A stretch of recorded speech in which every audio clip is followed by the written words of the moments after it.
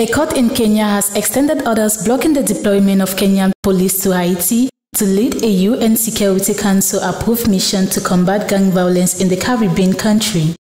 However, the High Court on Tuesday said that it will rule on the case on November 9. Former presidential candidate Ekuru Court filed a petition on October 9 against the deployment of Kenyan forces, arguing that the law allowing the president to do so conflicted with the articles of the Constitution.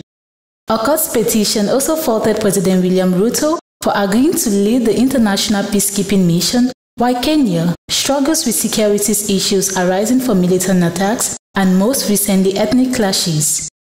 Over a year ago, Haiti's Prime Minister called for international help over the gang-related insecurity in the country, where 2,400 people were reported killed between January and mid-August this year. Reasons why the UN Security Council resolution, drafted by the United States and Ecuador, authorizes the forces to deploy for 1 year, with a review after 9 months.